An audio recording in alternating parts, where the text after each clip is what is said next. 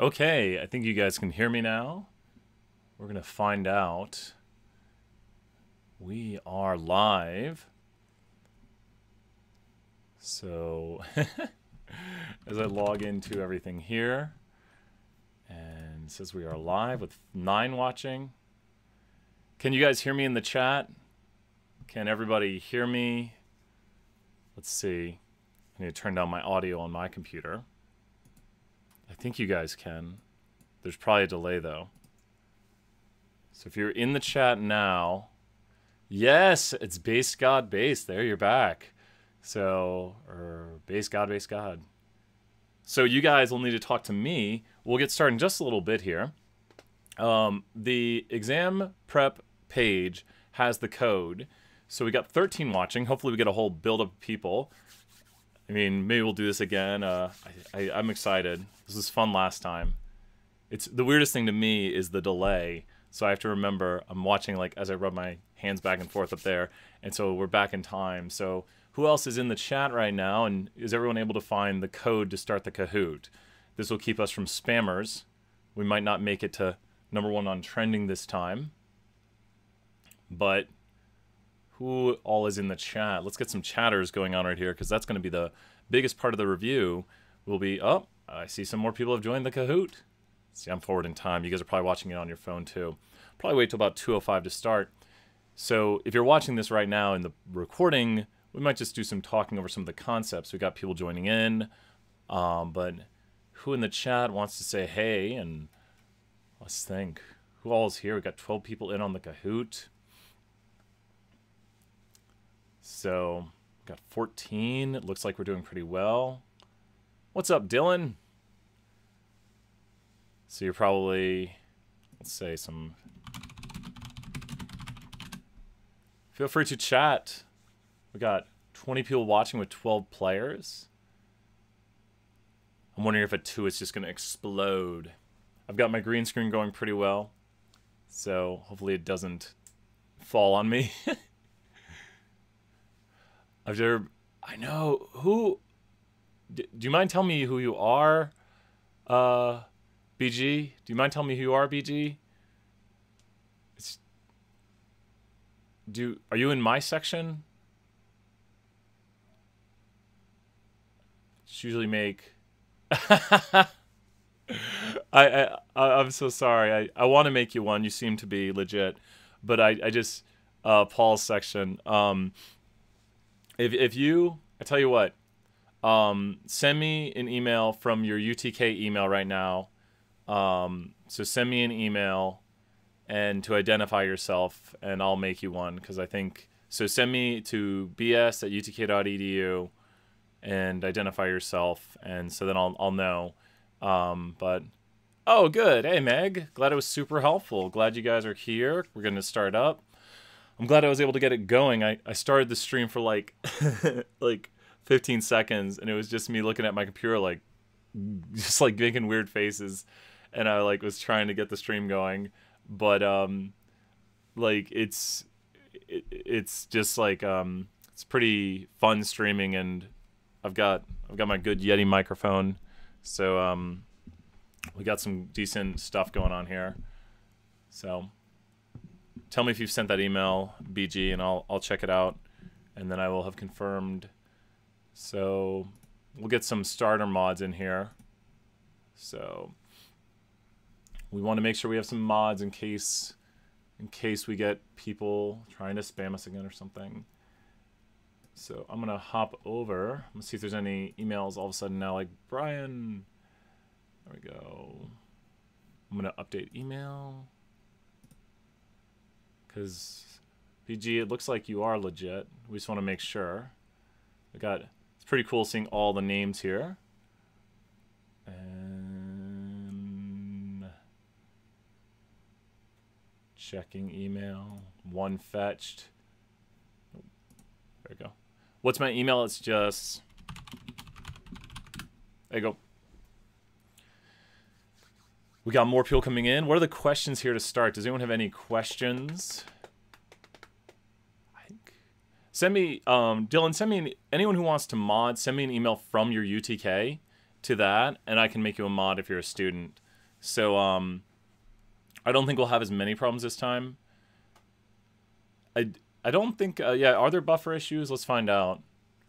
Buffer issues might be just your internet. It might be, or unless everyone's saying they're having buffering issues. So maybe if there's less people, it'll be even better this time, but... Oh, yes, that's a really good... Hannah, thank you, Hannah. You probably do need a notebook. We are going to work some math problems today. I was going to say that a little bit later, but thank you, Hannah. Go grab a notebook. I'm going to say yes in the chat with an exclamation point.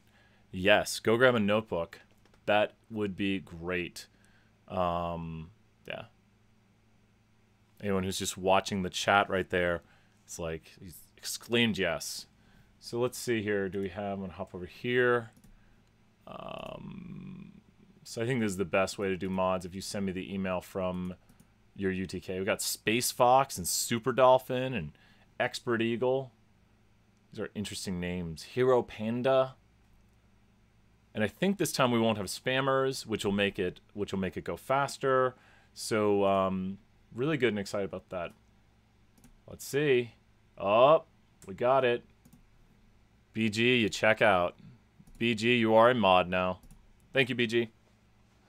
So you are official. So we got 2 mods. Dylan, if you send me one too. You are in. Nice. Is everyone having an easy time finding the code? I think this is a better way. Don't put the code in chat. Does everyone hear that? Ahmed? I know Ahmed. Hey, Ahmed. You're a mod too. I know Ahmed. So don't put the code in chat. Even if people come in asking what's the code, I'm just going to write that right here.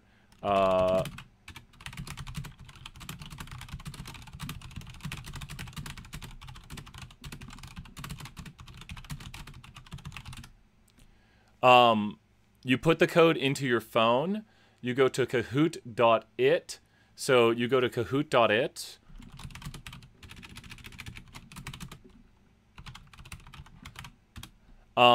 And put the code in there. Awesome, Ryan. Yeah, I got a lot of people telling me it really helped. A lot of people were like, that really helped last time. So I've come up with some really good questions for this one that'll help you guys focus in, and we'll do a lot of output. So make sure to have your notebook out. And yes. Yeah, it's Base God. Hey, Base God, if you see it in the chat, just delete it immediately. If you see the code appear in the chat, just delete it. And if someone tries to just spam the code or something or put it out there, then just remove them or something so we don't get, the same thing as last time. This will be saved. It'll be archived, Lynn. So you can watch it. There'll be a lot of problems we'll be practicing. Looks like people are able to decently find this, and we'll see. I might do it again or something, but we'll see how it goes and how you guys' questions are answered. Do it. I'm trying to see if I have the green screen. Might be a time. Oh, no, I got everything covered. It's fun setting up a green screen. It's the other side, I think. So I don't have my Game of Thrones. I'm maybe like in darkness at the end when I switch to just me. I should just grab the image. So how's everyone doing? We got 42 players. Last time we had like 100 plus. We'll wait here another 4 or 5 minutes. Just ask those questions if you have them right now. Anything about the exam, about the Kahoot, if you're having trouble finding how to get in or anything. So this is Dylan. We gotta check Dylan. Dylan. There you are, Dylan. And that's from UTK. There you are, Dylan. Thank you, Dylan. So we got it. Any other questions before we get started? So the Gallup poll thing, you're asking about the margin of error with Gallup polls. That's just a specific way newspapers and Gallup polls calculate it. So don't worry too much. That's in the slides. It's more of, it could be on the exam, but it's very much just like for those incidents only. They have a specific way of covering, doing it right there with 1 over the square root of n times the percentage points. So it's just a specific way for newspapers and Gallup polls. So just use that right there, that formula, 1 over square root of n. So I have to leave halfway through. Is there any way we can watch this later? Yep, it'll be recorded. This will be saved till after. So we'll wait another 4 or 5 minutes to get started here. We got 50 people in. This time it won't be all kinds of crashy on this, I think. Oh, we lost some people. BG, how are you doing, BG? We've got some good mods this time. I'm seeing if we... Where's the code? Until no one give the code out, it is on the exam prep page. Just go to the exam prep page and don't send the link to the exam prep page or anything. People who should know where that's at. So everyone should we want to make sure we don't get spammed or anything. So if you are, go to our exam prep page and you should be good. So I think does that make sense, Stephanie? Are you able to find it, Stephanie? If someone really can't find it, they can email me at their UTK email account.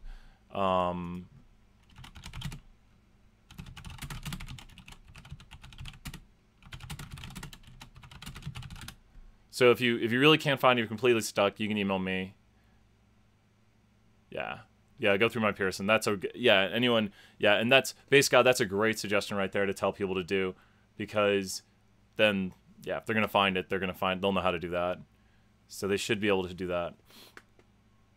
Good suggestions. We're gonna give this another. As long as we keep going up, we're just gonna give it a little more time. We're at 58. Can we reach 100? Can we reach 100? I'm gonna look to see if there's any emails if people want to be mods or anything. We are doing great. I'm gonna update emails. I am excited for the exam. My gosh, guys, I think it's on the second to last day of exams. Our last day of exams Tuesday.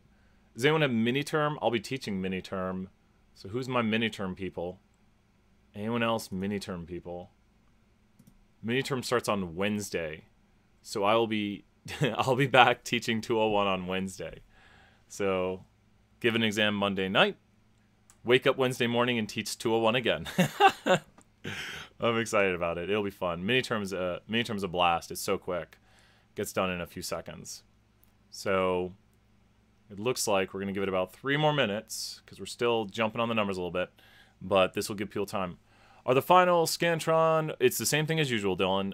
You do not need a Scantron for the final, but you should get a piece of paper, get some paper to work problems. For this right here, get some paper to work problems. So go ahead and grab some paper. We're going to work some problems and have some scratch paper. So have scratch paper ready to work some problems. The Scantron, the final is just the same way it's been as test 1 and test 2. Let's give it 2 more minutes. We'll start at 2:06. We can do some review. Yes.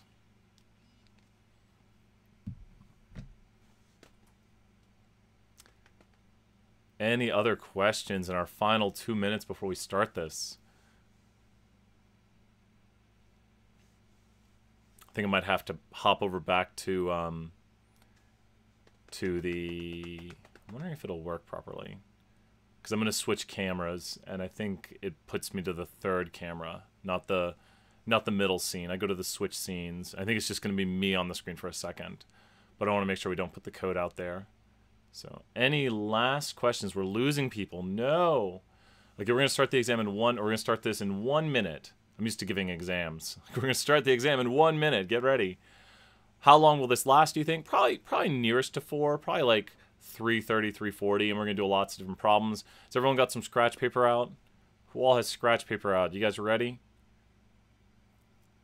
Okay.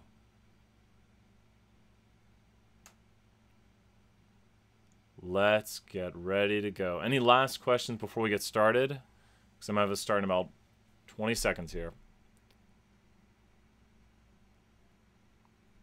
Remember, the more you guys talk, the more exciting this gets, so feel free to ask me those questions in the chat.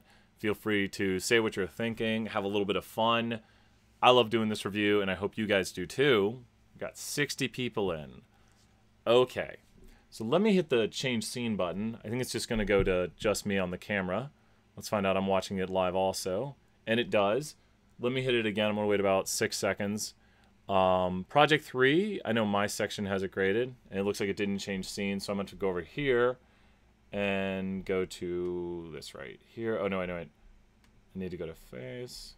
All right, we're starting the Kahoot. And let me go back to this. Okay, just making sure we don't put the code out there. Okay. Find the missing value. So let's find the missing value. Oh, this is a scratch paper one. So you should have to find the missing value. So you can see this right now. Let's see, we should be getting some answers. One answer right now. So when you see this right here, let's talk about how to read this output right here. This is chapter 22. This is the chi-squared test of independence. The missing value we have here is an expected cell count. Now there's a formula, so feel free to type these formulas in the chat. A lot of people loved the chat last time. The formula we have for this right here is, for an expected, is row total times column total over grand total. Row total times column total over grand total. So try in this moment to write the formula to get that expected cell count. So you will get a formula sheet on the test, but if you know how to do the formulas and you understand when to use them, that's even better. So row total times column total divided by grand total, exactly. One thing I like to do is I like to actually circle the numbers. I like to circle the row total. I like to circle the column total, and then I simply divide it by the grand total. So row total times column total over grand total. Very, very important right here. Be typing those answers in the chat. You can type the full answer if you want. Like, some people don't look at the chat. I am fine with it. Remember, we're here to learn. So type the equation in the chat. I'm going to start typing it out here. I love when you guys type it out, but don't worry, I'll try to type it out also. So I'm writing the equation in the chat right now, so make sure to check the chat. And there it is. What was the grand total? Oh, there it is. I can look at back in time. And this equals, so here we are. We start off with a very mathy one, and there it is right there. Row total times column total over grand total. Nice job. Are there any questions on this one? I saw there was a Project 3 question. I believe your graders should be finishing up very soon. Ask your instructor if it's taking a little too long, but we should see grades coming in very soon for that. So the expected cell count is row total times column total over grand total. Pure math problem. And great job for everyone for finding that and getting it right. Ask questions if you haven't, but everyone seems to be good on that. And I'm always giving a little bit of a delay here when I say ask questions because you guys will hear that moments ago. But if we're good, is that the wrong number? Did I put it in the chat wrong? Did I? Let me see. I might have looked sideways, guys. Who can write the formula out? Because I'm trying to run it also. It's row total times column total over grand total. And, oh, it is that number. I just looked at the wrong. So let me just say this. I did put it in the chat wrong. Thank you, everyone, for noticing that. I wrote the right formula, but I didn't actually solve it because I'm just writing it out. And this does equal 261.895. So it is the correct formula. It is 261.895. And I just wrote the right formula with the wrong answer. We all make mistakes. That's what we learned right there. So I think what it was is the check mark is right next to the 261. It's right next to the one on the right. So I saw the check mark next to it, and I think about how we grade exams where we put checks next to stuff. So I saw the check next to that answer, and my brain was just like, oh, the check's next to the right answer, not it's in the box of the right answer. But do remember, I did create this. So I did solve this out, and so I did create the right answer. So yes, I did solve this correctly once, and now I'm just writing the formula. So any questions on this? Hopefully Brian can give you the right answers. We'll continue on. I don't think we're have any problems, but the formula is the row total times the column total over the grand total, and now we have the right answer. Here we go on. Next problem. Wise Dolphin is leading the way. Also, if you are the person who wins, come to my office. I'll probably give you like, how about a $5 Starbucks gift card? You need to identify yourself, and better not be like 3 people saying, I was this person. But probably say who you are in chat too. Be like, that's me if we get near the end. And we don't have 10 people saying that's me. But I'll give you a $5 Starbucks gift card. So a little competition right here. Okay, which of the following must be met for all confidence intervals and tests? So which of the following? Oh, Wise Dolphin right there. Nice job, Wise Dolphin. So keep the lead. So now you might be saying, do we have an issue? Oh. I don't know if those are bad chats. Don't worry. If someone types random things, that's all right-ish. So what we have here, now you might be saying to me, Brian, wait a minute. We have going on right here a few things that could be correct. What must be met for all confidence intervals and all tests? Which of the following? And so now you should see some of them that jump out to you. Some of them should, all right, cool. So there's some that should jump out to you here. Which of the following, and I know you can only click one, but maybe there's more than one right answer. So which of the following must be met? And I'm going to turn off the message at the bottom right after this question. So which of the following must be met for all confidence intervals and tests? Nice job. We'll keep reviewing these, but these are the conditions right here. We have randomness and less than 10%. So those are what I consider the first two conditions. There's no order to conditions, but we have randomness and less than 10%. Randomness means in a question it'll say like, we randomly selected people. We randomly selected people to talk to at the University of Tennessee. We randomly selected students at a football game. So you have to say in the question that it was random. Less than 10% means we've selected less than 10% of the total population. And what I mean by that is, if we select 500 students, write that in the chat right now while I fix the scroll at the bottom. If we select 500 students randomly at the University of Tennessee, how would you tell me that the 10% condition is met? How would you tell me that the 10% condition is met if we selected 500 students at the University of Tennessee? So it's just write it in the chat right now. We select 500 students at the University of Tennessee. How is the 10% condition met? Let's get some awesome answers to this question. Might have to answer it myself in 10 seconds, but I love it when you guys answer it. If you write it, you say it is random. So 500 is there. Great answers right there. And I said it was random. That's the perfect answer to is it random.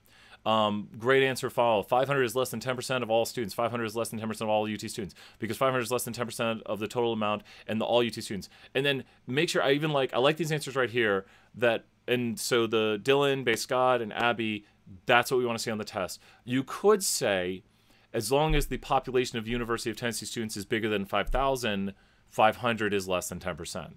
So, and I really prefer to say something like 500 is less than 10% of all UT students.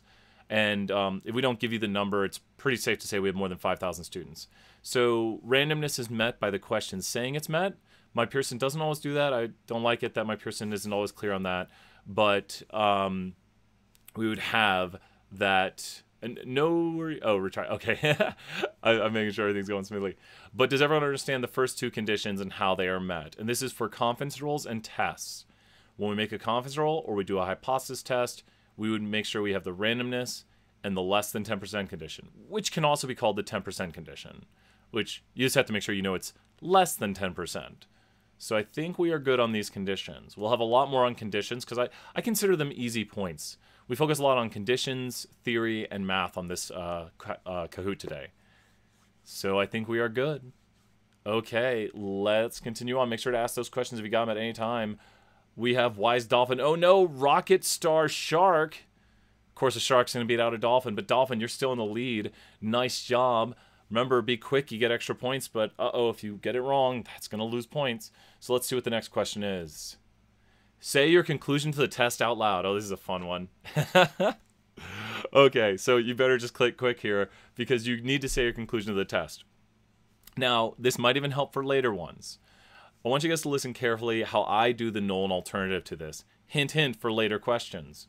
To do the null and alternative to this question, you simply put in between the two of these, is independent, is the null. And for the alternative, you put is not independent. So to read the null, you would say, gender is not independent of breaking a bone. To read the alternative, you would say, gender, I think I just made a mistake. My brain's trying to talk and think at the same time. The null is, gender is independent of breaking a bone. The alternative would be, gender is not independent of breaking a bone. And if you notice, all I'm saying is, gender is independent of breaking a bone. Gender is not independent of breaking a bone. Now, why did I say all this? I have to say my conclusion. The p-value here is very, very, very, very, very low. When the p-value is low, reject the null. With the p-value being low, all I need to say is, I reject that gender is independent of breaking a bone. I have evidence that gender is not independent of breaking a bone. And as you hear how I say this, I'm just saying, I reject, null. I have evidence for alternative. And that's how we do this. Will there be any other tests besides independent hypothesis testing? There will be. Oh no, did someone say they didn't do it? I want you to say your conclusion out loud. I want you to think about it. I want you to do it. I want you to say, I reject the null that breaking a bone is independent of gender. I have evidence that breaking a bone is not independent of gender. Do you need to state your evidence or just say you have it? Usually you might add, sometimes we ask in a question like, why do you reject the null? You could say, I reject the null because my p-value is below 0.05. My p-value of 0.00001 is below 0.05, thus I reject the null. Then a lot of times we say, state your conclusion in context of the problem. And the conclusion in context of the problem for that one is, and just try even just saying it to yourself quietly, maybe if you got people around, I reject the null that gender is independent of breaking a bone. I have evidence that gender is not independent of breaking a bone. So all I'm saying is, I reject, I have evidence. If I were to not reject, I would say, I fail to reject. I do not have evidence. And this was not the answer, but it would be, I fail to reject the null that gender is independent of breaking a bone. I do not have evidence that gender is not independent of breaking a bone. And just to make sure, as I keep saying it, the null is gender is independent of breaking a bone. And this will come back up later as a review question. Will there be any other tests besides independent hypothesis testing?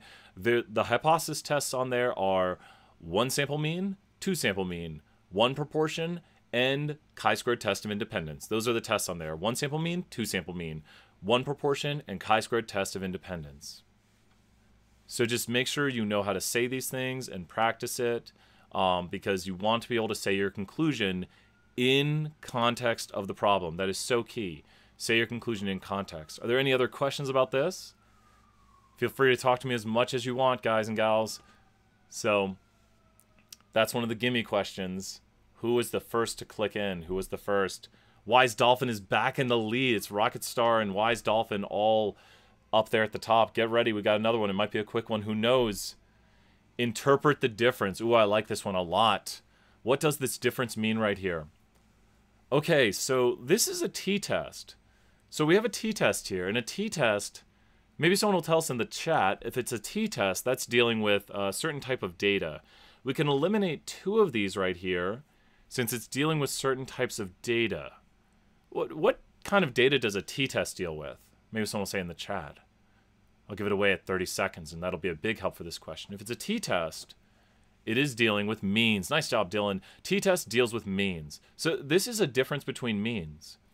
And it looks like the way we have this difference right here between the means is male minus female. Well, since it's male minus female, if male was 8 and female was 10, then the difference would be negative, because 8 minus 10 is negative. So since this difference is negative, female has to be a larger amount than male. So the mean for female is 0.04729, higher than the mean for male. Yes, I think that's good when I give the answer away right at the end there. Maybe you're kind of watching, especially if you're watching in review. We can't give you the code, Dr. Gyro. It is on the Stat201 webpage. Don't put the code out there.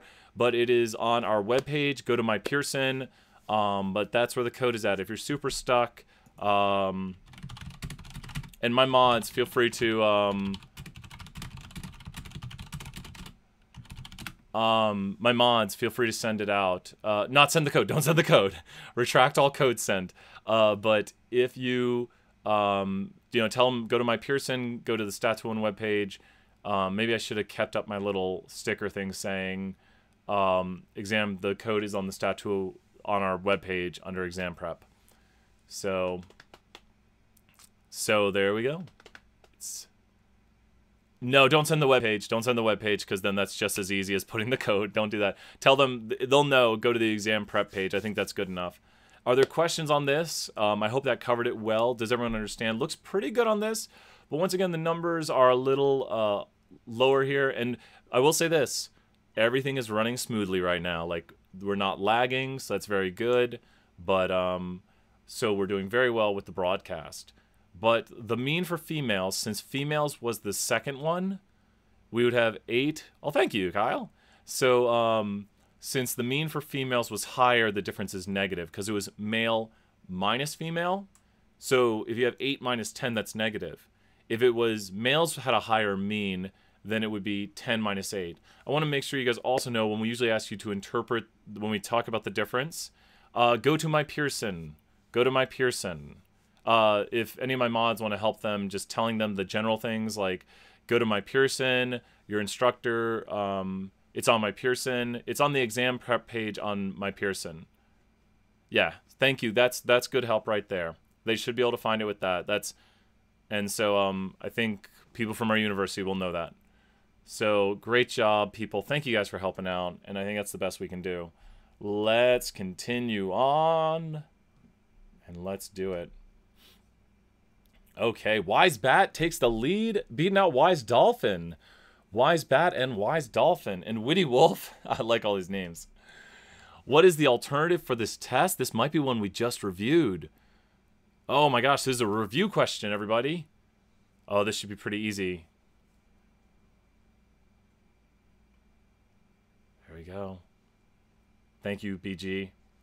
I put way too much time into this one. But let's talk. I put way too much time for you guys to answer it. I think the amount of people answering should go pretty high and pretty quickly on this. But let's talk about these other ones right here. We have a null and we have an alternative here. And this is not for means. This is chapter 22. Chapter 22 is chi-squared test of independence. So we're not dealing with means. I've automatically eliminated two possible things right here. But what you'll notice is chapter 22 is the only one we use words on. So whenever you see this, whenever you see a mosaic plot, whenever you see a contingency table, it is chapter 22. I can't tell you that enough. When you write the null and alternative, you are just going to put words between these. You are just going to put words between, and you're just going to say something like gender is independent. Well, that's the null. Gender is independent of breaking a bone. Gender is not independent of breaking a bone. So remember, when you do the null and alternative for chapter 22, it is in words, and you will just say gender is independent of breaking a bone. Gender is not independent of breaking a bone, and that would be the alternative. And if you notice, if you look at it, males are more likely to break a bone right here. If we were to interpret this relationship, males have more yes than females, and it is statistically significant. So nice job, people kind of following along. That was a review question I threw in there. And ask those questions if you got it. That's why I always pause on this page. But I think we should be good on that one if you're watching this review and trying to learn some nulls and alternatives right there. Okay, let's see. Wise Bat and Wise Dolphin are duking it out with Witty Wolf. So let's see. We got Happy Wolf and Witty Wolf. The names are pretty crazy. Don't worry about Dr. Gyro. Dr. Gyro, I'll check my UTK email in a moment. So at BS at UTK from so there we go. A little slower typing that time. Kept fumbling over my typing. But so email me and we'll do something right there. So if you email me from your UTK, I'll send you the link to the page. But let's continue on to the next question. Yeah, Dylan, thank you. And thank you, Dylan, for informing people of that. Thank you guys so much. We don't want the Kahoot to get spammed. Thank you guys so much. What is your decision regarding the null? Oh, I love this question. I tried to be tricky right here. Okay. So what are you going to do with the null right here? Well, we need to find the p-value, which I think this question comes back to haunt us too. So we need to identify the p-value. And so what I always say, when the p is low, something the null. When the p is high, just let it fly. And I didn't give it away yet. I'll give it away as we go further on into this. But remember, a p-value is the probability of our results, or results more extreme, happening due to random chance, variation, given that the null is true. So what do we see here? We see that the p-value is high. That means our results that we observed were likely given the null.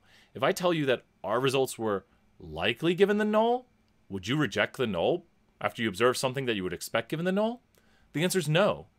When the p-value is low, reject the null. Below alpha is low. When the p-value is high, just let it fly, and you'll fail to reject the null. So we are going to fail to reject the null, and that's what we do. There is no accept the null. We don't never accept the null because we'll just fail to reject it. So we either reject the null or fail to reject the null. Those are our only two choices. When the p-value is low, reject the null. When the p-value is high, just let it fly. And that just let it be. Fail to reject. So that's what I mean by let it fly. Just fail to reject. Any questions about any of these? Remember, between any question, you can always say, I have a question, or explain further. But we're just practicing when to reject. And once again, a p-value is low when it is lower than alpha. A lot of times we assume an alpha of what? I'll pause here on this. At what point is it high? When it's above 0.05. Above 0.05 is high, and well, 0.05, and I think more than 0.05 normally, and that's because 0.05 is the usual assumed alpha unless you're given an alpha. You can set your alpha at anything, so very strictly speaking, a p-value is high when it is above alpha. Oh, thanks, Horizon. Good seeing you here. So a p-value is high when it's above 0.05. And that is the usual assumed alpha, but you can change your alpha, and a problem could say 0.01. So then we would ask, do we reject at the 0.01 level? So that could have been a really weird question if I asked you, the alpha is 0.60. So if I put the alpha to 0.60, you could actually reject, but no one would ever put an alpha that high. You'd have too many type 1 errors, i.e. too many times you would reject the null when the null was actually true. So thank you. Horizon, if you got questions too, we will answer them here. We love answering stat questions. And that's a great question, Aaron. So usually we do lower than alpha, and we'll never do that to you on the test. We'll never put it right at 0.05. Some statistical software, it's pretty crazy, especially with higher methods. We might actually create a confidence interval for the p-value. So we won't get into that here. But great kind of knowledge question there. If it's right at 0.05, you would not reject because we usually do below alpha. If we're below alpha, you will reject. When p-value is high, let it fly. When the p-value is low, let it go. I like that, Meg. When the p-value is low, just let it go. You will be able to watch this video later, Mario. And Mario, are you the one I talk to in Stat Lab all the time? I'll make you a mod. I think you are, right? I think, Mario, that's you. And we're going to go to the next question here. Wise Dolphin is back in the lead, and Wise Bad is back at it. Let's continue on to the next question here. What is p-value for this test? What is the p-value for this test? Oh, of course it put my random questions in this order. So what is the p-value? This should be a nice and easy one. Now, looking at this problem right here, we have a few different things to look at. We have in R squared. And R squared is not really being covered right now. R squared is the percent of variation in y explained by the model or the x's, whatever we're interpreting. R squared is percent of variation in y explained by model or x's. We have the degrees of freedom, which relates to what chi-squared distribution we are using. So this is a chi-squared 1, more on that later. Chi-squared 1 degrees of freedom. We see the chi-squared test statistic. Now for our class, we use my Pearson. So I always tell my students, the Pearson has your p-value. So when you look at this right here, the Pearson has your p-value, and we've actually given away the answer now. Nothing wrong with that. But the Pearson has your p-value.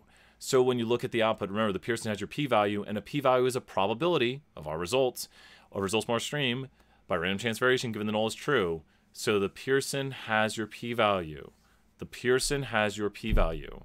So we are using, and the reason for this is because that chi-squared is the sum of all the cell chi-squareds. I don't have a review question on that, but the way we get the chi-squared test statistic is to sum up all the cell chi-squareds. So all your individual cell chi-squareds are summed up into the Pearson chi-squared test statistic.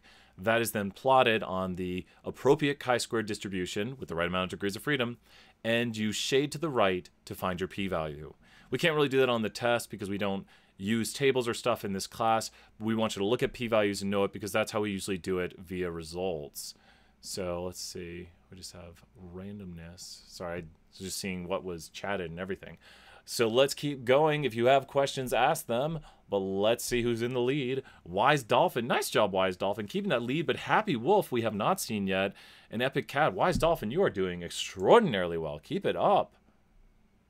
Okay, let's continue on. Which of the following must be met for all quantitative data means, tests, and intervals? So which of the following must be met? Which of the following must be met for all quantitative data means and test intervals? So Horizon, hope you're still in here. Ask those questions if you got them. It's kind of cool having someone in here who maybe is not in the class. But what we're talking about here is quantitative data. Make a confidence interval for the mean or the difference between the means. And when you have quantitative data, it actually would be best viewed in a histogram. So when you view something in a histogram, a lot of the techniques we're using in this class require the histograms to look kind of a certain way, but we do have the central limit theorem. And that central limit theorem gives a big hint because the central limit theorem makes it so that we can say that things are nearly normal. So yeah, it's unfortunately, I believe we're going to send this off to ODS. Let me type this out. We will be sending this to ODS after the recording. Also, I think YouTube will put in after. I think. Yes. I think so. I think we should be able to get this closed caption, and so I think we should have it working. With this in mind, there we go. I think my mods are going to jump into action here and make sure everything is good. So with this in mind right here, when we look at this right here, thank you, mods. And you can remove anything or do anything as long as if it seems random or craziness. So what we have going on right here is we have two different tests we can be doing right here, a test or an interval. And when we have quantitative data, this is what I ask of my students. I'll give you a scenario here. You guys ready? Let's do a practice problem. I want to see those answers in the chat. So get ready if you're at home and think about this. I'm going to go out and collect data on UT students. I'm going to ask them how many times they go to McDonald's a week, how many times they go to McDonald's a week, to find out what is the true average. I'm going to make a confidence interval to figure out what is the true average amount of time UT students go to McDonald's a week. So tell me, what is condition one? We've already reviewed this. What is condition one? I want to see in the chat. Should be start popping up any moment here. So condition one, and it's probably popping in the chat. So I'm going to pretend you guys said it. Well, and there is no true condition one. I like to say random in my class. We say random. And then condition two, Stephanie, that's all right. There is no 1 or 2 to these. There's actually no order. But I like to use random and then 10% because everything is random 10% as we talked about earlier. So those are the conditions, random and then 10%. So we got to randomly talk to students and talk to less than 10% of all UT students. And then we pause. And that's not a condition. We're just going to pause here before we say what the third condition is. Since I'm talking to UT students and asking them how many times they go to McDonald's a week, this is quantitative. And the third condition would be the nearly normal condition. But if I asked UT students, do you own a dog? What would the third condition be? If I asked UT students, do you own a dog? What would the condition be? Because it's do you own a dog now? I should probably start to see those answers pop up in the chat. It is success, failure. Because that's a categorical question, do you own a dog? So when you have quantitative stuff, it's the nearly normal condition. And do remember that with quantitative, if you have two quantitative distributions, we check it twice for both histograms. So you can look at the histograms, you can see if they look normal. Also, if we have a large N, we are good because this is also the large enough N goes into the nearly normal. If it's slightly skewed, then the N needs to be at least 25. If it's heavily skewed, the N needs to be at least 100. So that's what we do right there is we look at the shape of the histogram, and by the central limit theorem, the distribution of the means of sample size 25 or larger will be nearly normal given that it's lightly skewed. So just look at your distribution. If it looks lightly skewed, then the sample size needs to be at least 25. If it's heavily skewed, the distribution needs to have a sample of at least 100 for the distribution of sample means to be nearly normal. And because we're not actually looking at your original distribution, it's the distribution of the sample mean. So that's got this question right here. Any last questions, always put them in the chat. I'll answer everything I see in the chat. When is this over? Probably about 4:30, Gaming with Crystal. Thank you for stopping by, or if you're a UT student, appreciate it. Epic Cat comes out of nowhere. Epic Cat, wow. Oh my gosh, 6 players have a 4-answer streak. No. What do you have a PhD in, Horizon? What is the missing value of the difference? This is a good one right here.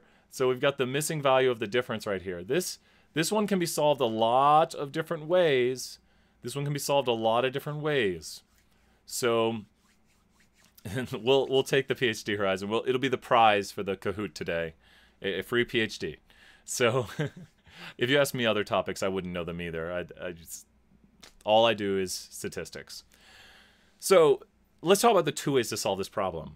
The difference right here is actually the mean of male minus the mean of female. The final is not cumulative, just all exam 3 material, and then there are the there are the tools and techniques questions. There's tools and techniques questions. I'll mention that maybe after this question. Thank you for asking, though, John. With male minus female, we're looking at the difference. Now, here's a good way to solve it.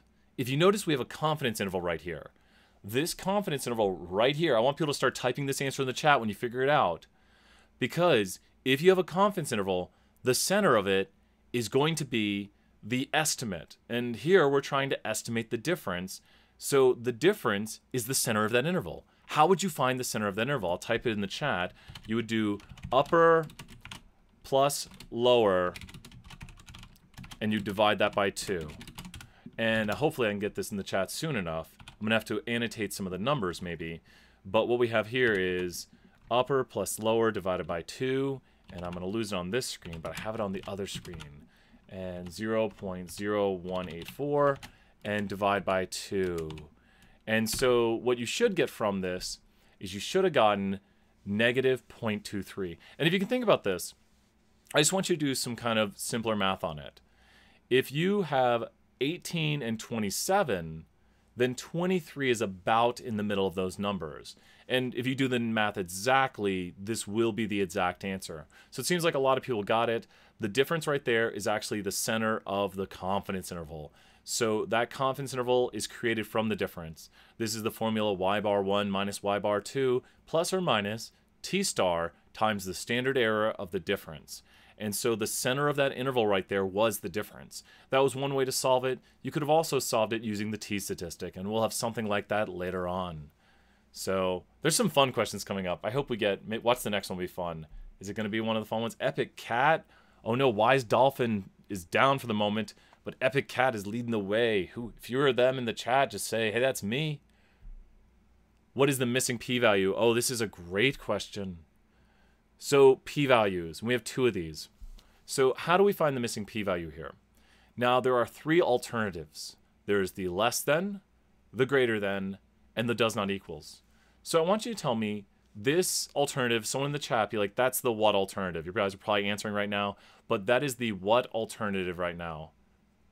So that is, so my mods will handle it. You can find it on the Pearson, on the exam prep page. Mods, if you handle that, thank you very much. All those questions. So with this right here, we have the less than, the greater than, the does not equals to. So this is the less than alternative. If you notice, this would be the area shaded right here. Now it's hard to see the does not equals, but the does not equals in this instance is going to be what the less than. So the does not equals is what the less than alternative. So if we have the less than alternative and we were to look at the does not equals, so here's your less than alternative, here's your does not equals. What is the does not equals? It's what the less than in this instance. It's going to be, waiting for someone to say it in the chat. Actually, you got it. That's one way of doing it right there too. And I think I carried it out to another. No, that base God, you are correct. That's another way of doing it. It's also double it. That's what I was getting at there. If you double the answer of 0.00205, you will get the right answer. So the answer, nice job. So make sure to just send them to the right spot so that they don't spam us or anything. So we're just making sure that we don't get spammed or anything. Sorry, Saint Xander. Thank you, mods. Thank you, mods, very much. So you can keep informing them. But let's review this. Let's review the concept of p-values. The less than alternative and the greater than alternative p-values add up to what? The less than alternative and greater than alternative add up to what? What do the less than and greater than alternative add up to? I want to see it in the chat. I want to see all those answers. If you have the less than and greater than, they add up to what? They add up to 1. Nice job in the chat right there. Because you're just shading the whole curve. You're shading the whole entire curve. But then the does not equals alternative is always double the smallest. I was kind of using the harder way to get to it. But the does not equals alternative is always double the smallest. So if you double 0.00205, you get 41 or 0.0041. So that's one way of looking at right there. But remember, your does not equals is double the smallest. Exactly, Lynn. Great job. So the smaller one is half of the does not equals. Let's do a video game Kahoot. I probably would. Saint Xander, or you can throw a video game question there if you want. I'll take it. Maybe I can answer it, hopefully. Epic Cat leading the way. Rocket Star Shark. Oh, this is Wise Dolphin and Wise Bat. Come back. Rockstar Shark is a cheater. Oh, no. Hopefully not. Hopefully not. Let's continue on. Okay. What is the equation for degrees of freedom in this problem? Ah. So how are we going to get the degrees of freedom here? Now, I have my class say something. I want you to say this to yourself whenever you encounter this problem.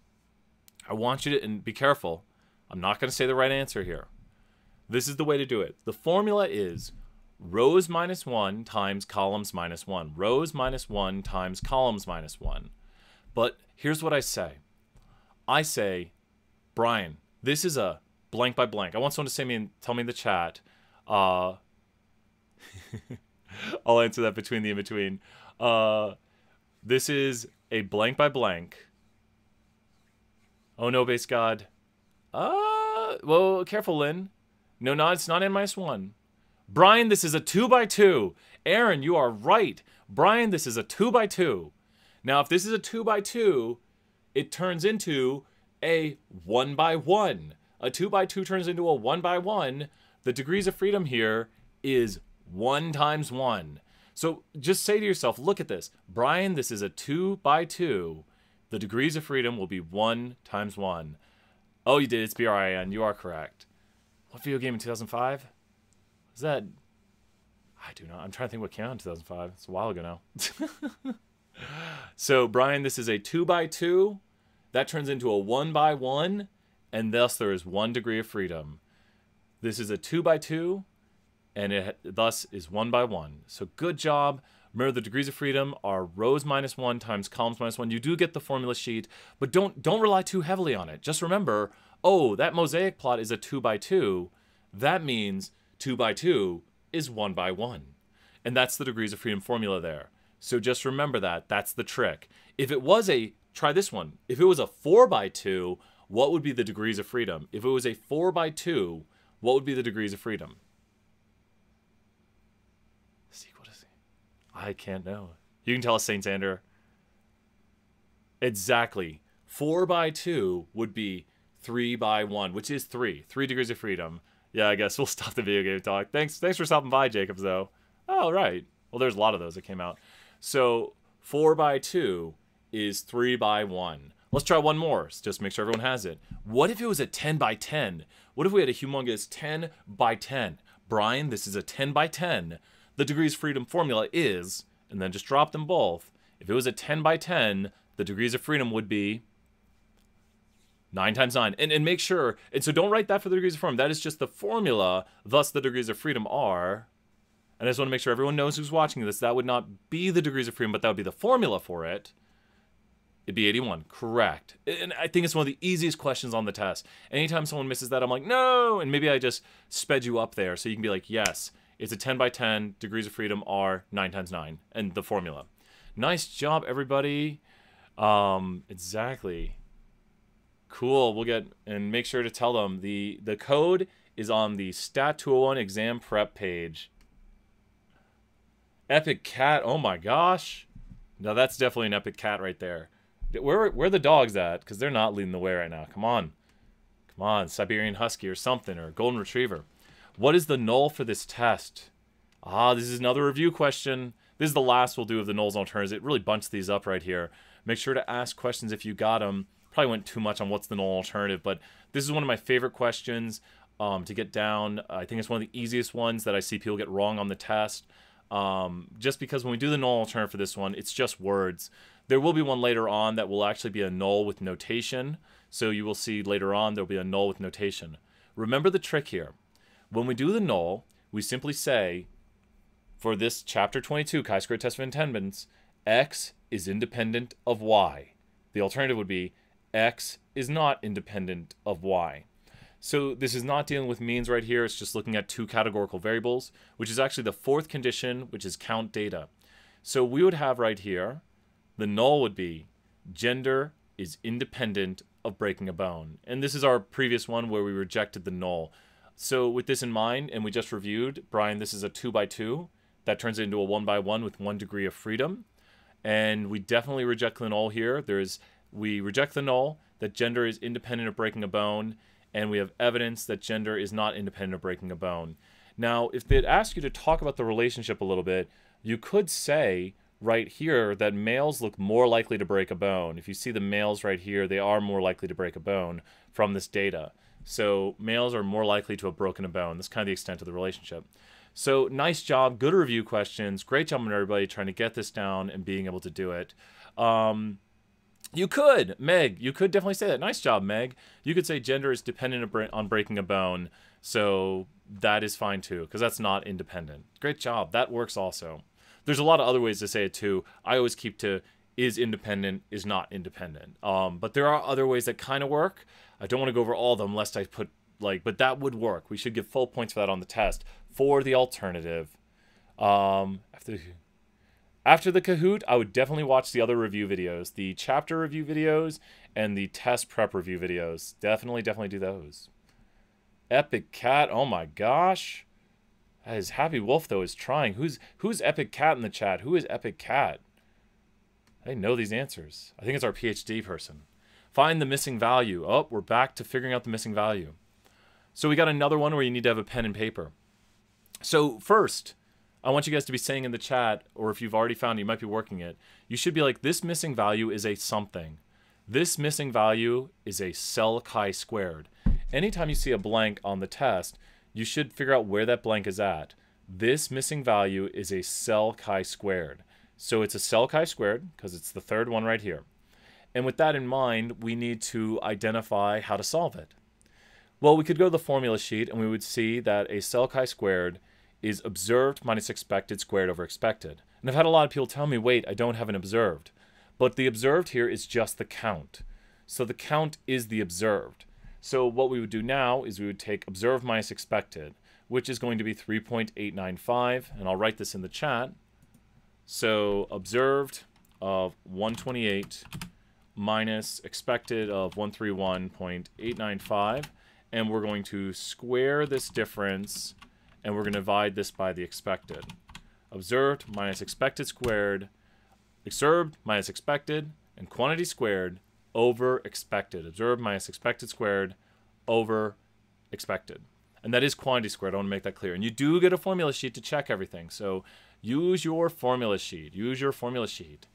And definitely take your time. If you're stuck on one of these, I do try to give them away. How many people got the answer? Nice job. I love seeing that. Nice. That should make you feel good. Like I just kind of solved like something that could be on the test. I was able to get that right there. Good job. That's just pure formula sheet, knowing how to do the observed minus expected squared over expected to get the right answer. I don't know if there's any questions on these, Mary. You can always ask questions between the questions. I think we're good. Type those questions. I'll answer them all. I think everyone's so serious right now since this is the final, but don't worry. We'll have a little bit of fun. Epic Cat. Whoa. I wonder if they've gotten them all correct. Is this question number 15 or it's 14 and they're already past 1,400,000 points? To make a confidence interval for the true proportion, what is a condition that must be met? Ah, it does make people serious, doesn't it? So which of these must be met for a confidence interval for the true proportion?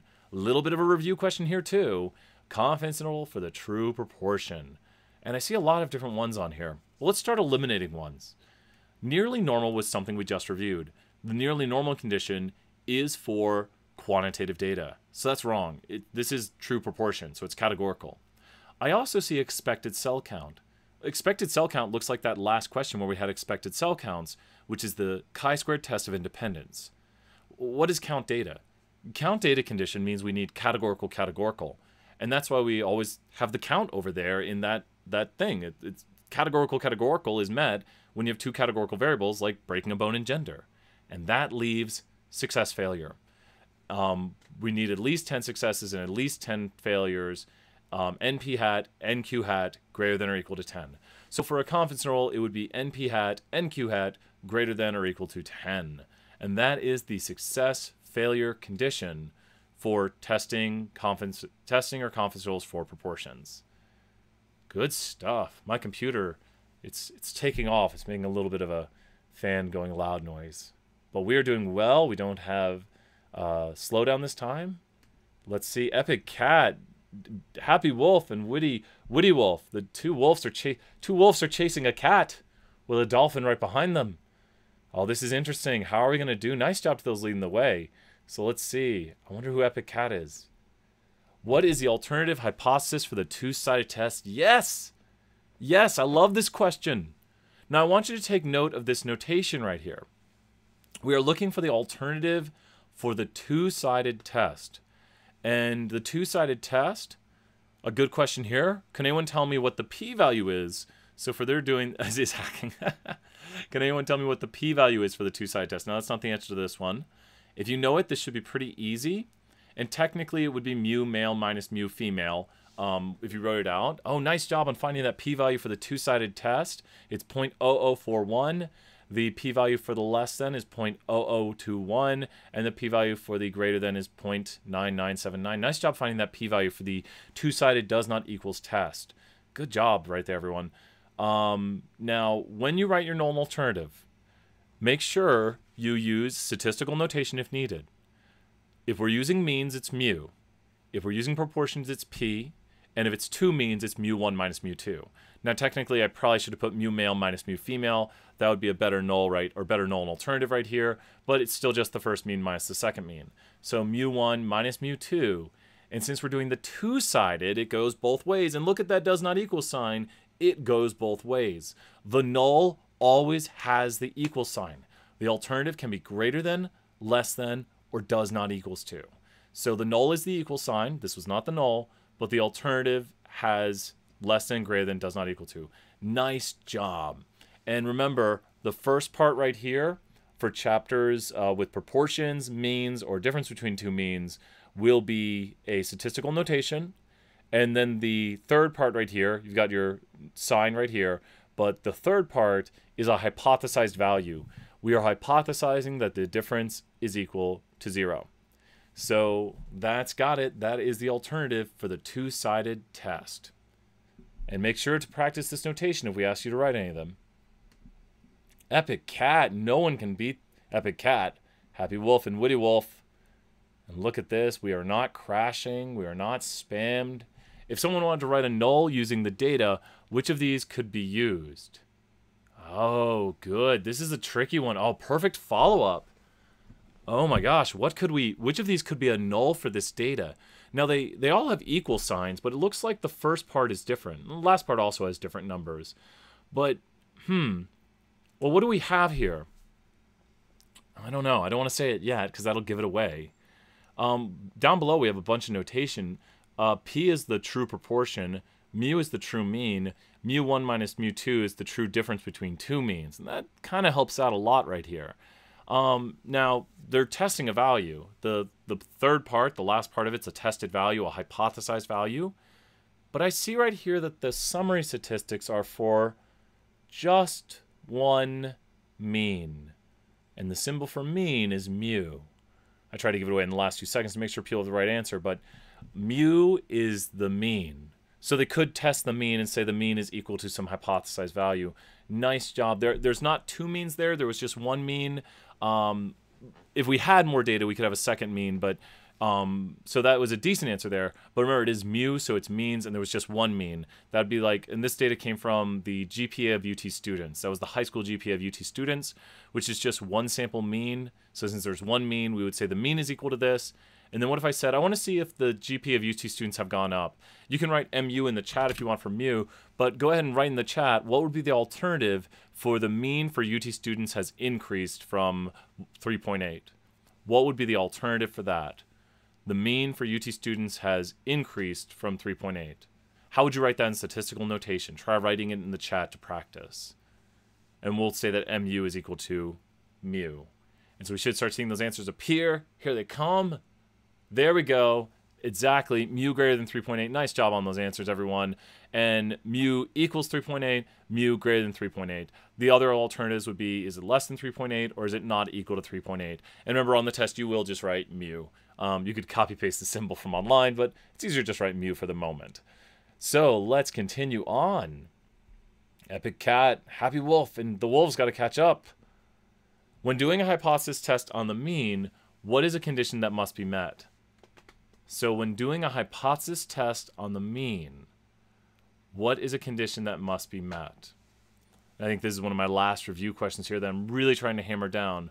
When doing a hypothesis test on the mean, so at this point, and I see a lot of people lose points on these, and why I'm trying to hammer down a few things, and there's a lot of calculations on here, but we're doing testing on the mean right here, and so you should automatically think, okay. And I've got some good type 1, type 2 error stuff coming up. I'm really excited about those. It is random what questions approach, but I think you guys will get this. This is a bit of a review question, and at this point you should have it down. It's like, okay, we're doing a hypothesis test on the mean, random, 10%, and then we stop and think, and we say, okay, wait, I'm doing a mean, which means they're histograms, and I need to check the nearly normal condition right here. So I need to check the nearly normal condition to make sure the distributions are nearly normal, and we've got the central limit theorem to back us up on that too. And nice job. Good job reviewing this. This is on the mean, so it's nearly normal. I don't think there should be any questions on this one because that's like a super review now. So I'm going to do another question, and we'll see that epic cat. Oh my gosh, are they going to get one wrong? Maybe not. 5 players just hit answer streak 8. Nice job. Find the missing p-value. I think this is the last of the missing p-value ones. Here we are. This one should be instantaneous almost.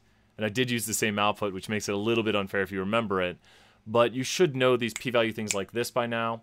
Remember that the less than and greater than, you can actually see it, add up to 1 right here. The less than and the greater than add up to 1. So 21 and 9979 add up to 1, or 0.0021.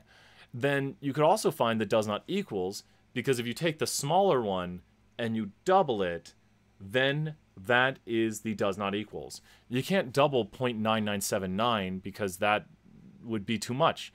P-values are between 0 and 1. They're probabilities. So you can't have a p-value that is greater than 1. So the answer has to be the less than alternative doubled. So if you were to double this one right here, 0.0021, which is that tiny area, you would get 0.0024. I mean, 0042. Reversing numbers in my head right there. 0.0042. That is the answer right there. Ask those questions in the chat if you got them. Maybe I'll do one more kind of Kahoot review or something online, but I do have fun doing these. So we'll continue on right here. There still doesn't seem to be many questions, and we're answering as we go. Epic cat, my gosh. There'll be hard questions coming up, so watch out. Oh, here we go. Story time. What is the type 2 error? Okay, so here we go. In this one right here, you need evidence that the tree is going to die before cutting it down. So you need evidence the tree is going to die before cutting it down. So the null would be that the tree is healthy till you have evidence to cut it down. So let's review. This is just kind of I'm going to write in the chat. Null hypothesis, tree is healthy. Alternative hypothesis, tree is dying. I picked a tree falling on a house that didn't look so crazy. I think all those people were all right, but that's still not fun. But so the null is that the tree is healthy, and you leave it up. The alternative is that the tree is dying. Now I want you to do this right now. In a type 1 error, the null is true. In a type 1 error, the null is true. What would be a bad thing to do to a true null? What would be a bad thing to do to a true null? In a type 1 error, the null is true. A bad thing to do would be to what the null if it's true. In a type 1 error, the null is true. It would be bad to what the null. Exactly. In a type 1 error, the null is true. It would be bad to reject it. In a type 2 error, the null is false. Does everyone see that? In a type 2 error, the null is false, and we fail to reject it. So let's think about that. If we go right here, in a type 2 error, the null is false, and we fail to reject it. So I hope I put in the right answer right here. So if the null is false and we fail to reject it, the tree is actually dying, but we think it's healthy. So you leave the tree up and it falls should be the answer. I'm hoping last night I didn't reverse it in my brain, or else things are going to get crazier because we're going to have a wrong answer. So in a type 2 error, the null is false, but you fail to reject it. Yes! I know how to do type 1, type 2 error. I just get really afraid I put a wrong answer in the Kahoot. So just say it again with me. In a type 2 error, the null is false, and we fail to reject it. Make sure, there we go. It's on the exam prep page. So please, if you would, I want to see some of the I did it in the chat. I want you to hold up.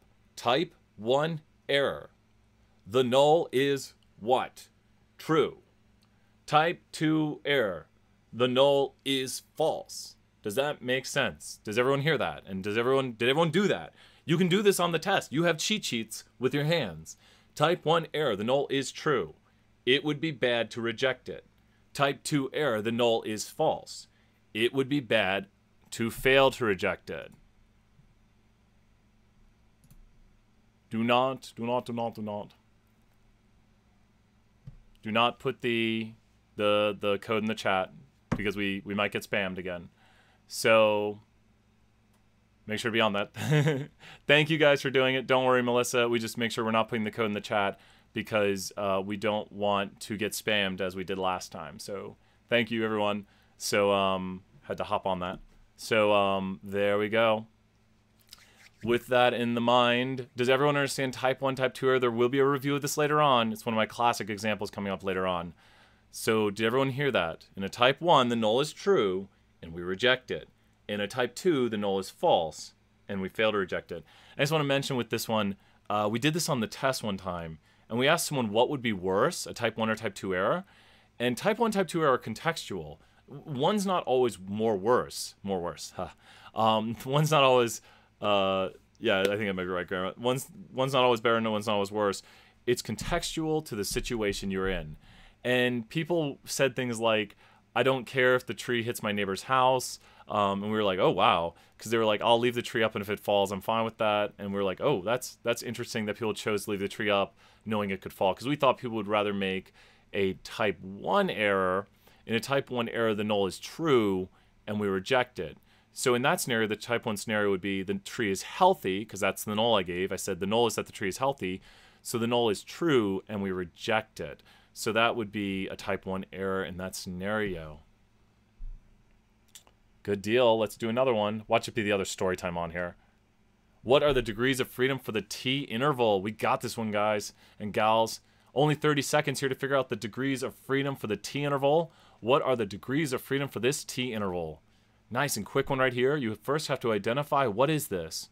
We're dealing with a one sample mean right here. This is a one sample mean interval.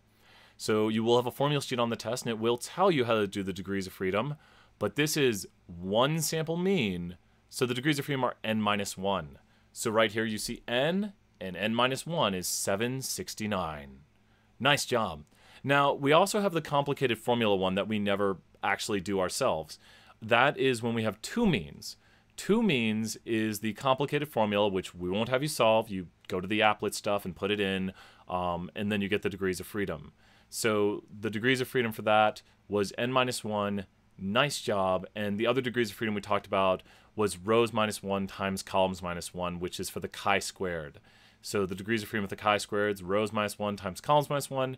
One sample t is n minus 1, and then difference between two independent means is a complicated formula, which you do not need to worry about. You would just say this is a complicated formula. So that is right there. Okay, it looks like we'll have a lot of times for questions at the end. Epic Cat, oh my, you're outpacing everyone now. Oh no, we're supposed to put hard questions in here that mix people up. We got to find out who Epic Cat is. They might have such a big lead. Which of the following must be met for the chi-squared test of independence? Now, you might be saying to me, Brian, there's multiple answers. Brian, there's multiple answers here. Yes, there are multiple answers for this.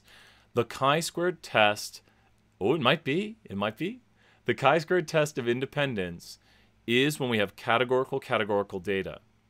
I gave away one of the answers right there. To do the chi-squared test of independence, we have to have categorical data. We also need to look at a certain value and see if it's greater than 5. This is when I start to give away the answers almost totally. When we have the chi-squared test of independence, look for two things. I'm just clicking the answer each time. So look for, if to do the chi-squared test of independence, you need to see a mosaic plot, and you need to see also, a lot of times, a contingency table. And with the contingency table, you'll have the count data inside of it, and we'll usually give you expected cell counts. So those two right there, or cell counts, which you should have high enough expected cell counts then. We tricked a lot of people here. I just give myself a $5 Starbucks gift card. This one right here is count data or expected cell count. When do we use success failure? When we do confidence intervals or tests on what? Success failure is for confidence intervals or tests on, I want to see that word in the chat. I want you guys reviewing this and knowing it.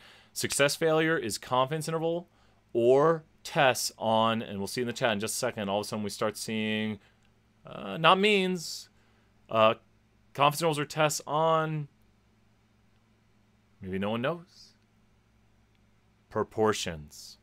Confidence intervals or tests on proportions is success failure. Nice job, Taylor. Nice job. It seems like people are, this is a good reviewer here. But nearly normal is confidence interval or tests on means. So this is a great review right here, just to make sure you guys know when to use which condition. Success failure is confidence intervals or tests on proportions. Nearly normal is confidence intervals or tests on means or two sample means. Then you have to do nearly normal twice. And count data and expected cell count is for the chi-squared test of independence, which means you'll see the mosaic plot or the contingency table. You could see one or the other, but that is it right there. So Jacob, we try to keep it on topic here, Jacob. The answer is it does not matter, but we keep it on topic.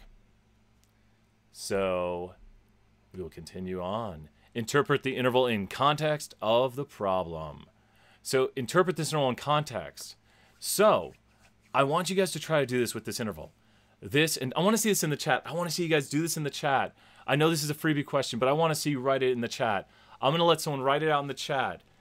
I want to start with that I am. I'm going to write the blank interval in the chat. I am blank % confident that the blank is contained in the interval blank to blank.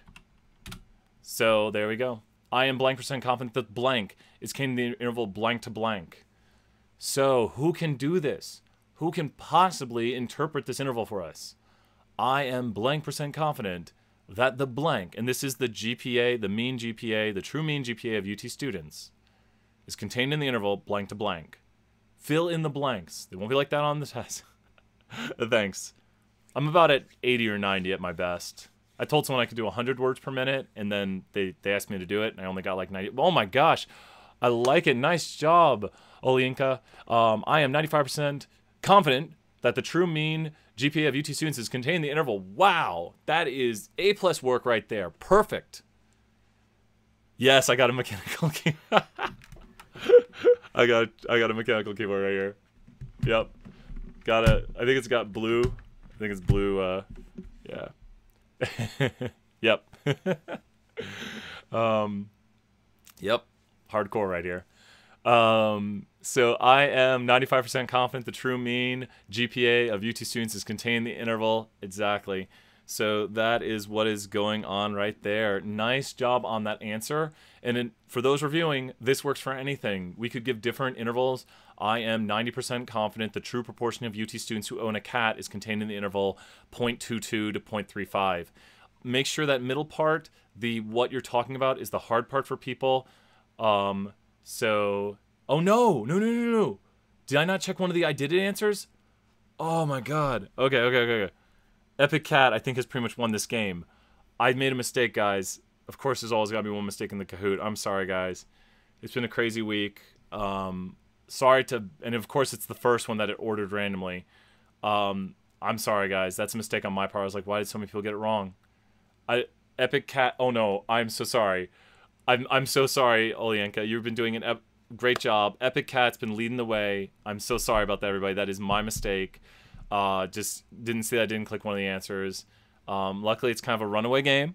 It's kind of a little bit. Yeah, they lost their streak because I don't know how to make a Kahoot. Very sorry about that, guys. I just forgot to click one button. Oh, no. I will say this. If you come by my office, I do have free candy in my office. So we got free candy, SMC 209. Come by, get free candy anytime. So, oh my gosh. That's some interesting stuff right there, Aaron. So we got fun times at UT. So I'm very sorry about that, everybody. You ever feel that hot, like, oh no, what did I do thing go through you? So, very sorry about that. But we got a few more fun questions coming up right here. What is the miss? Ooh, this is a tough one. So we should have done this one first. People would have lost their streak on this one. This is a tough one. It's not too tough when you know the trick. When you know the trick on this one, it's not too tough. A test statistic is always a difference standardized. A test statistic is always a difference standardized. So when you look at the formula, we have the mean minus the hypothesized mean over the standard error of the mean. That's not this problem, but that's a different one. Y bar minus mu naught over S over square root of n. And this formula is y bar 1 minus y bar 2 over the standard error. Now, what is the top part of that equation? The top part of that equation is the difference. Y bar 1 minus y bar 2 is the difference. This value you see right here is the difference between these two means. That's what that is. Females, as we talked about earlier, is higher than males, so it makes the difference negative. What this is right here is the standard error. This right here is the formula square root of s sub 1 squared over n sub 1 plus s sub 2 squared over n sub 2. So that is the formula right there on your formula sheet. That is the standard error of the difference, which can be used in the confidence interval. Basically, two of them would be, adding that on gets you there. What all you have to do to find the t-ratio is divide. And what do you notice? This is basically negative 0.23 over 0.023, and it's basically negative 10. Pause the video there if you need, but basically that's why I chose this, and that's why I made the numbers. I actually kept reworking the numbers on that. I wanted it to be very, very close to negative 10, so it's a very easy solve if you just divide the two numbers, but the difference standardized. Did you guys find that one to be pretty easy? How do you do it again? Make sure to review the video, and I'll explain here because this video will be posted, but you do the difference divided by the standard error of the difference. So it was negative 0.23 over 0.023. And I'll write that here in the chat. So let's put that right here, negative 0.023 divided by negative 0.023. And there it is right there. Thank you, Elizabeth. Thank you very much. So the difference divided by the standard error of the differences. The difference divided by the standard error of the difference. Nice job. Thank you so many people in the chat. Love it when you put those answers in there. Any other questions? And Ahmed, thank you for the good question. A lot of people might be wondering that. Okay. Let's continue on. Epic Cat still leading the way, even though Brian tried to change the game. Maybe Epic Cat didn't click the red one. What is the null hypothesis? Oh, good. We've got some, I think this is for means. Oh, now this one is super easy. This is something you should know like that. I should have put 60 seconds on here. I don't think the skip will do it, but you should know instantaneously the null has the something. I don't want to give it away yet, but you should know instantaneously. Try in the chat right now to write the null, but use male and female. Try to write the null in the chat using male and female. Like using mu male. And that's probably what you should do on the test. I probably should have put mu male minus mu female on here, but I thought it'd be too much to look at, and I was like, I like the subscript too anyways in Word. But try writing the null with mu male and mu female. So let's see the null in the chat. It'll help you practice. And remember, you're going to be putting mu on the test. And this is when we have means. So mu is for means. This is the difference between two means. You can also see the t-ratio again. Nice job right there, Olyanka. Great job with all the answers. Exactly. Great job writing it. If you notice right here, this t-ratio is also interesting because what is 16 times 3? It's 48.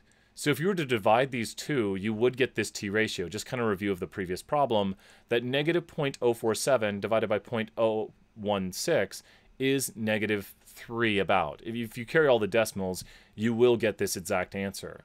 We can also see the p-values that we've talked about before where you double them. So the hypothesis right here is going to be mu1 or mu male minus mu female equals 0. And so we don't write this one out in words though. We do this one in statistical notation. I want to make this very, very, very clear that the only one we do in words is chapter 22. And you only say gender is independent of breaking a bone for the null. And then you can say, as I usually do, gender is not independent of breaking a bone. So in this one, we use statistical notation. So make sure to use statistical notation for this one. Very, very, very important. Good stuff. How are we looking? I think we're doing great. We're so near the end. We've been flying. There's been so few questions, but feel free to ask them. I I feel like everyone's paying like very strong attention. Epic Cat and Dr. Fox. Dr. Fox, we haven't seen you yet. Story time. This is my favorite one. This is the twig in the woods one. Okay. So you're walking through the woods. Hopefully I don't make a mistake on this one either. And your friend's like, dude, that's a snake. And you're like, I don't know. You're like, I don't know, man. That right there, I don't think that's a snake. That's not a snake. And he's like, no, it's totally a snake.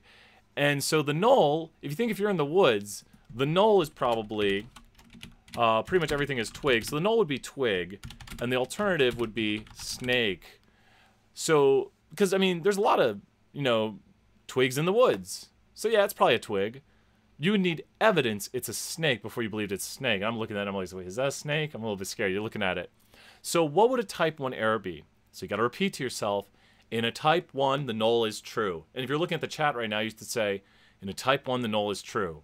So you should say to yourself, it is true. I'm letting you say it to yourself. It is true that it is a twig. It is true. And you can write these answers in the chat if you want. Remember, we're here to learn. It is true that it is a twig. In a type 1 error, the null is true. What would be the wrong thing to do if it's true? If the null is true, the wrong thing to do would be to reject the null. So in a type 1 error, you reject the null. So in a type 1 error, the null is true, but I reject it. So it is a twig, but I believe it's a snake. So let's see here. You think it is not a snake, and it is not. Oh my gosh, how did I word these? So in a type 1 error, we think it is a snake, but it's not. Okay, it should be that answer right there. Sometimes I even get tripped up on the wordings on these. And it's been a crazy week. My students know why it's been such a crazy week. I told them it's whew. So I'm just waiting for the answer too. I'm like, okay, you think it's a snake, but it's not because you reject the null. I'm pretty sure I got this one right. I'm just like, oh no, after that last one. Boom, we got it. Oh no, wait. Oh no, we gotta watch out here, guys. Okay, wait. Because Arsenal, I don't even know what that is. Okay, wait. I want us to repeat here. We gotta pause, everybody. We gotta pause on this. This is one of our pause moments. Because we got a 50-50 shot here where it could be just random chance if people got this or not. But I want you guys to repeat to me. I want to see this in the chat. I want to see people typing it. We're going to need like 10 people typing this before we move on. In a type 1, the null is what? I want to see you write this out. In a type 1, the null is what? In a type 1, the null is true. I want to see this all in the chat. In a type 1, the null is true. And you should just do it. We got this cheat sheet right here. In a type 1, the null is true. This is a common mistake on the test. Just reversing type 1, type 2 error. It's so easy to reverse. Even I, and I want to make this clear, even I fear that I reverse it sometimes. You have to slow down and be like, in a type 1, the null is true. So remember, the null is twig, right? Null is twig. So tell me, Brian, it is a twig. But what are we going to do with the type 1 error? It is a twig. The null is true. But we are going to what the null? We are going to reject the null. I like Abby right there. Brian, it's a twig. The null is true. That is a twig. But we are going to reject it, and we're going to think it's a snake. Exactly. Like, don't freak out, just reject. Yeah. No, it's, I always want you guys to get as many points as possible, and I realize these are, well, the thing is we would freak out. In this scenario, we would kind of freak out and think it's a snake, because we're going to reject the null. It is a twig. We don't know that. We're going to look at it and we're going to say, oh no, I reject the null because this is type 1 error. We reject the null. So we think it's a snake. We reject the null in a type 1. Does that make sense to everybody? Type 1, type 2 error, a lot of times people just lose points because they reverse them. And it's a very quick and easy way to lose points on the test. Just remember, in a type 1, the null is true and we'd reject it. In a type 2, the null is false and we'd fail to reject it. So that is type 1, type 2 error right there. So there we go. In a type 2, the null is false. So in a type 2, now tell me, what is false right here? In a type 2, I'm typing so slowly now. In a type 2, the null is false. So is it a twig? In a type 2, the null is false. This is type 2 with this problem now. In a type 2, the null is false. So it's not a twig. It is a snake. So it is a snake, but we think it's not. Does that make sense? In a type 2, it is a snake, but we think it's not. So lots of great stuff. Let's do one more example here, and let's look at this. So here's an example right here for everybody. This is another classic example. But we have a type, let's do type 1, type 2 with this. So teachers have to give evidence you're cheating. They can't just say, like, you're cheating, and we're going to say you're cheating, and you have to show that you're not. They usually have to say, here's the evidence you're cheating. So in this scenario, the null would be not cheater until we have evidence of cheater. With this in mind, what would be a type 1? I want you to tell me what a type 1 error. I want you to do it without me for the moment. What would be a type 1 in this scenario? What would be a type 1 error? You got it correct. Hannah, excellent job writing that out. You're not a cheater, but they think you are. Excellent. Because the null is true. You're not a cheater, but they say you are. In type 1 error, the null is true. You're not a cheater, but we reject it and say we have evidence. Hannah, perfect job. Type 2 error in this scenario, I want you guys to think it. I want you to explain it and ask yourself, in a type 2, the null is false, and we fail to reject it. So just like Hannah did, excellent job on that answer, Hannah. So we've been making mods as we go. I do like that. I do like that. In this scenario, let's pretend it's a test question. I do like that, Stephanie. If this was a test question, type 2 is when they think you're not a cheater, but you are correct. In a type 2, the null is false, but we fail to reject it. So it is false that you're not a cheater. So you are a cheater, but they think you're not. Epic Cat. Epic Cat. We're going to have to find out who the Epic Cat is, and make sure to email me or announce yourself in the chat. Probably announce yourself in the chat before it's over. That way we don't have like 50 people emailing me saying, I'm Epic Cat, where's my gift card? I'll have to be like, I got 10 emails from Epic Cat. So probably at the end of, we'll find out who they are. I think we've only got 2 more, and they are rock starring this out, except for Rockstar Shark. Oh, this is the last one. What are the 3 things that control power? Big question. I'll just go through the next office. What are the 3 things that control power? And this is not the thing that is used for power. What are the 3 things that control power? And I feel like a lot of people might answer the wrong answer here, because one of these is used for the formula for power. I wish I could have written more for this. Some Batman right there. So with this right here, let's talk about the 3 things that control power. One of them is alpha. That is the percent of time we reject the null. Increasing alpha will increase the type 1 error, but if we reject more, we'll fail to reject less. So alpha is the percent of time we reject the null. Sample size is how much data we collect. If we collect more data, we'll better understand. We'll just have more data, and that makes our statistics more powerful, because you better understand your population and can reject a false null if you have more data. Oh no, Missy loves Starbucks. Effect size is the true difference between the null, the effect size is the difference between the truth and the null. I almost said something incorrect there. The effect size is the difference between the truth and the null. And I like to use for this example, playing my friend Kobe in basketball. I don't know, we need to set up a game since he retired, but I'm not friends with Kobe. But if I were to play Kobe in basketball, that would be a big effect size between our skills. Would it be easier to see who's better between Kobe and Brian, or Brian and his brother Darren? That's so crazy, 11, 11, 11, 6. Which would be easier to see who's better between Brian and Kobe, or Brian and Darren? Which would be easier to see? Who's better? Which would be easier between Brian and who? And we should see in the chat, it's pretty obvious. It'd be Brian and Kobe. It would be easier to see who's better. He's only a little bit better. But between Brian and Kobe Bryant, there's a bigger difference. If the null is that there's no difference, it'd be easier to observe that true difference, that Kobe's way better than Brian.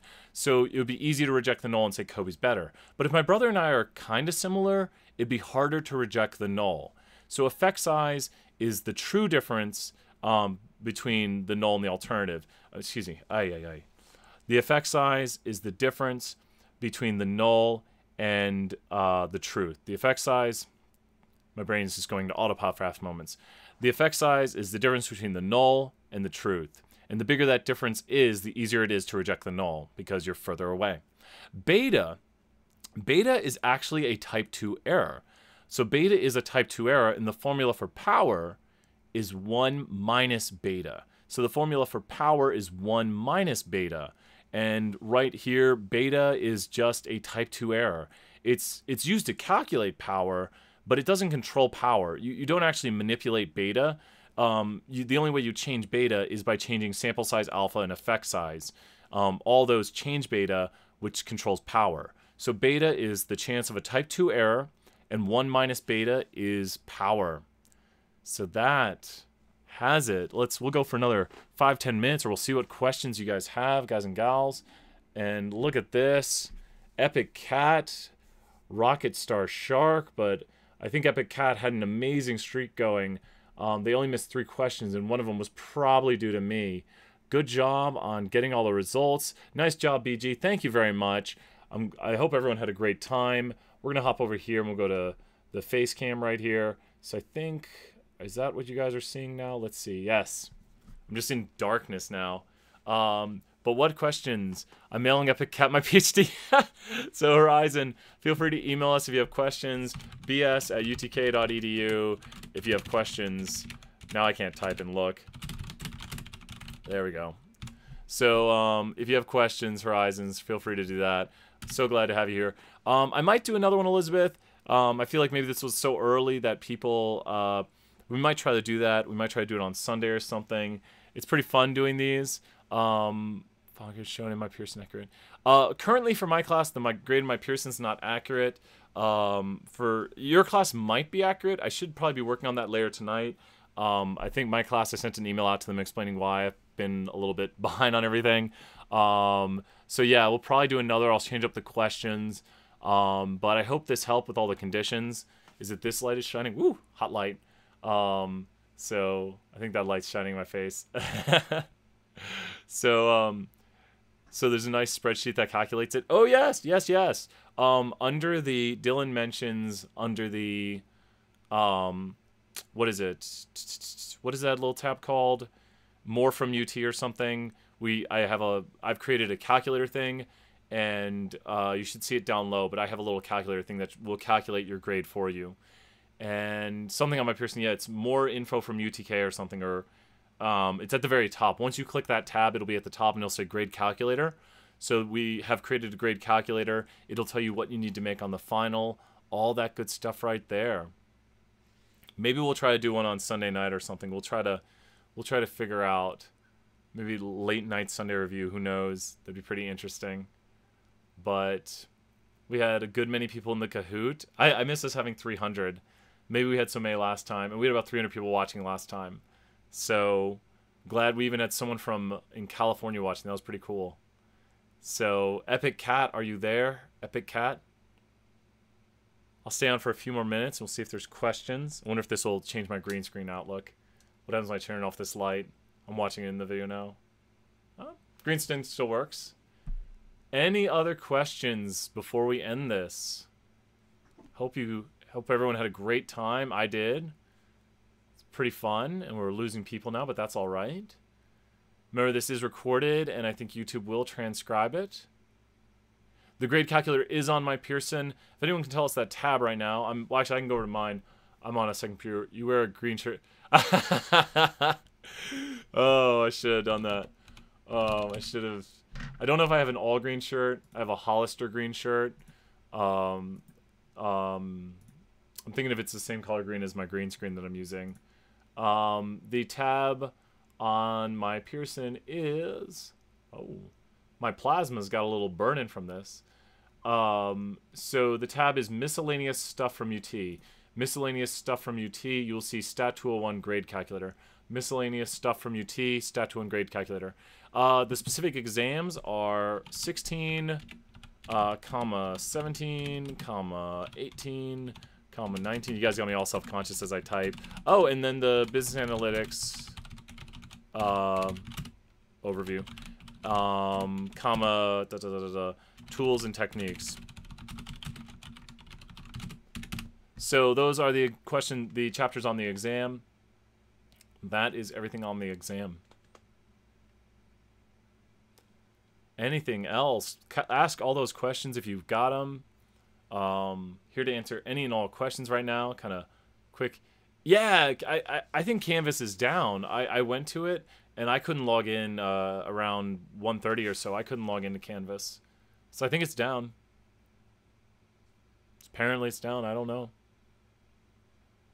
It's kind of weird. It's like it's been down for maybe an hour or two, or 2-ish hours now. Any last questions? Ask anything you want about statistics. Good luck. Thank you, Horizon. Oh, thank you very much. I appreciate it, Horizon. Fun times. So, oh wow, Stephanie. So this is a great question.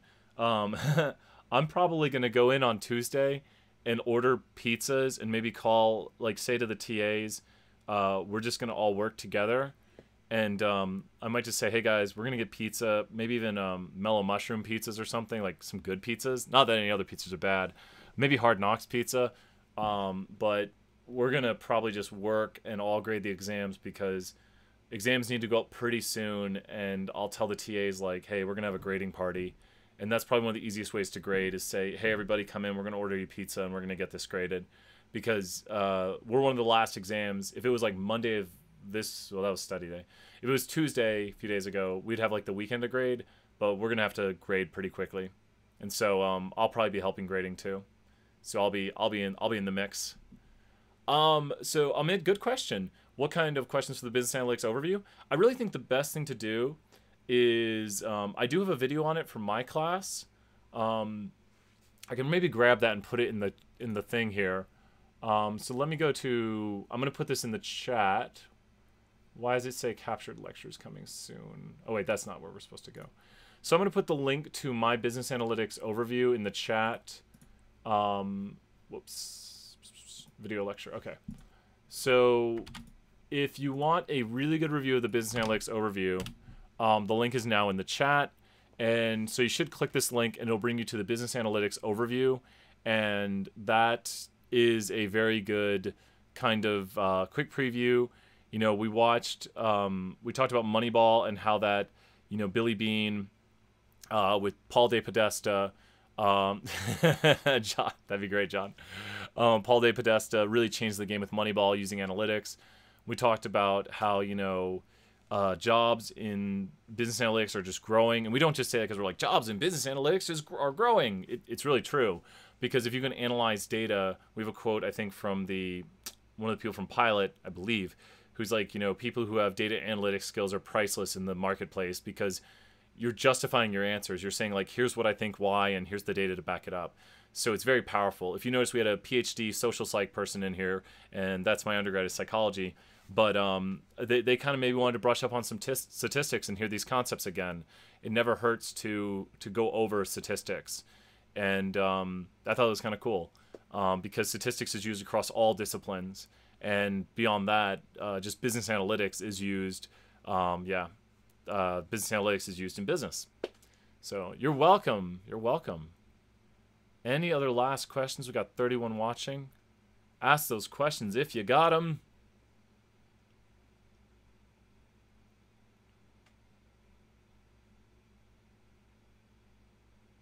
I think we might be good.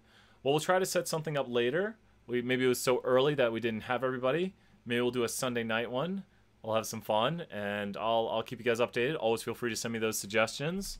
Send suggestions. I can't type today. Send suggestions. You guys got me so self-conscious of how fast I type now. To bs@utk.edu. Any suggestions you have, send them to me at bs@utk.edu, and I'll be happy to think about them and try to increase what we do. Have a great day, everyone, and we're going to stop streaming now. Go back here, and we'll say